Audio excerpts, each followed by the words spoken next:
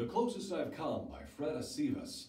Sophomore Marcos Rivas has just been nominated for a special program at his school called Future Success.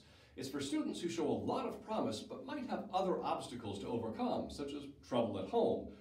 Marcos certainly has plenty of that. His mom's boyfriend Brian is a drunk, racist, and abusive man with a short temper who frequently beats Marcos up. Marcos is embarrassed to join the program because he'd rather play pranks at his teachers and hang out with his Meister boys in their poor Tampa neighborhood. He's also surprised that someone saw any promise in him, since no one has ever called him smart. But when the program begins, Marcos meets Zach, a boy who seems to have everything together, and Amy, a girl who is Marcos's polar opposite. She's white, tough, and a fan of punk rock. Marcos falls hard for Amy, and somehow these three become more of a family than Marcos has ever known.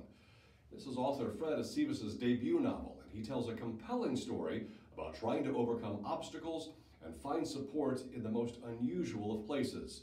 The ending isn't exactly happy, but it is fitting and offers hope for a kid who had the deck stacked against him from the start. It's called The Closest I've Come by Fred Aceves.